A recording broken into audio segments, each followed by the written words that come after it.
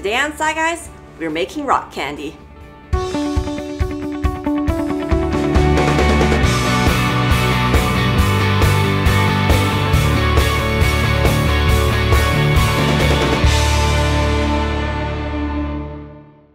Welcome to Sci Guys. I'm Ryan. And I'm Teresa, and today we're making rock candy. Let's rock out.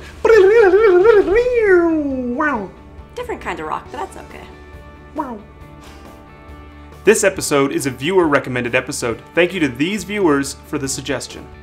Rock candy is made from crystallized sugar.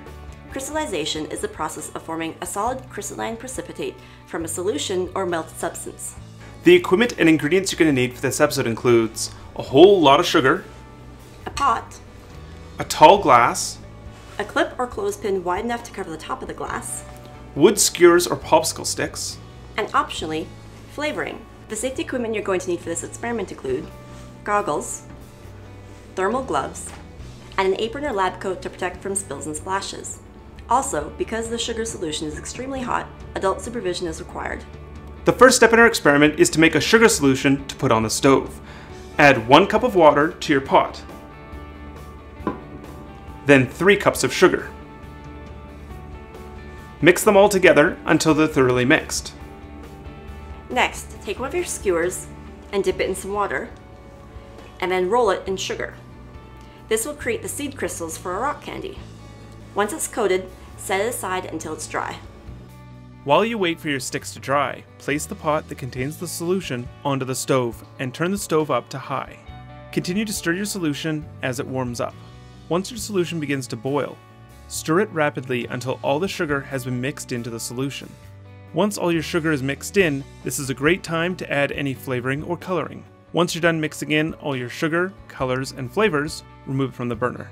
The next step in our experiment is take your boiling solution and pour it into the glass in which you're going to grow your crystals.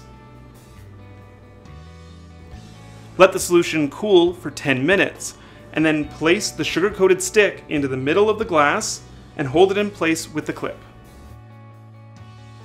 Leave your solution in a warm, dry place to cool. As it cools, crystals will begin to grow on the stick. The process of growing these crystals can take a couple of days up to a couple of weeks. Check your crystals daily and make sure that the crystals growing on the stick don't come in contact with any crystals growing on the sides or bottom of the glass. If you notice they're growing close together, reposition the stick so it's further away from other crystals. Once your crystals are done growing, use a knife to crack the top shell of your solution. Gently remove your crystals from the solution and hang them in a new glass using the clip to hold it in place to drip and dry. Once your crystals have finished dripping and drying, you'll have a delicious, crystalline, sugary snack. During the filming of this episode, we tried using Kool-Aid for flavoring and coloring. We had limited success and the crystals grew quite small. We think the sucralose and other additives inhibited the growth of the crystals on the sticks. When we repeated this experiment using food coloring and liquid flavoring extracts, we had greater success in growing larger crystals. To get a lighter color, we used 10 to 15 drops of food coloring, and for the darker color, we used around 50 to 60 drops. Let's look at this experiment a little closer. All liquids have a set solubility to a specific substance at room temperature.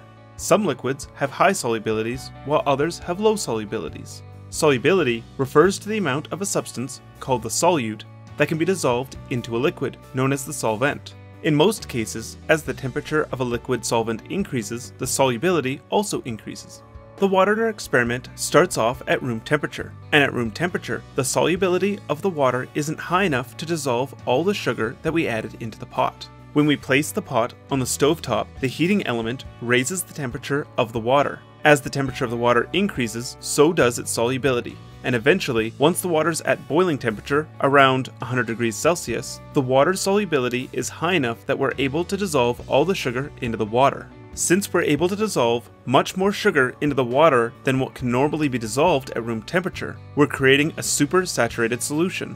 Supersaturated solutions are solutions that have a higher amount of solute dissolved into them than can be dissolved under normal conditions. When we leave our solution to cool with a sugar-coated stick in our solution, the temperature of the solution slowly drops back to room temperature. As the temperature drops, the maximum solubility of the water drops as well. This causes our solution to release sugar molecules and these molecules form a solid crystalline precipitate. As our solution gets cooler and cooler, it releases more and more sugar molecules. The thing about sugar molecules is that they would prefer to attach to an existing sugar molecule or crystal formation rather than start a new crystal formation. This is where the sugar-coated wood stick comes into play. The sugar on the wood stick attracts the sugar being released from our solution, and they attach together, causing the crystals to grow larger. The sugar on the stick is known as seed crystals. The crystals on our stick will grow larger and larger as more and more sugar is released from the solution. This process is known as crystallization. The shape of the crystals is specific to the substance. Different substances, like alum or salt, will create crystal formations of different shapes. To learn about the crystallization of alum and what shape it grows into, watch our earlier video on growing alum crystals. That's it for Rock Candy. Thanks for watching. And if you enjoyed this episode, help support our next video by becoming a patron on Patreon. The link is down below. And subscribe for future episodes. And if there are any suggestions for future episodes you'd like to see, comment below. Remember to like us on Facebook and follow us on Twitter. And if you have any questions related to this episode, or about science in general, let us know in the comments below, or message us on Facebook, and we'll try to help you out as best possible. Thanks for watching. Bye! Bye! That rock was really tasty, but it needed a little music. Here at Sci Guys, we're always curious how experiments turn out. So if you do these experiments at home, share a video or photo of them with us on our Facebook or Google Plus page. But remember to always ask your parents' permission before you share any photos or videos.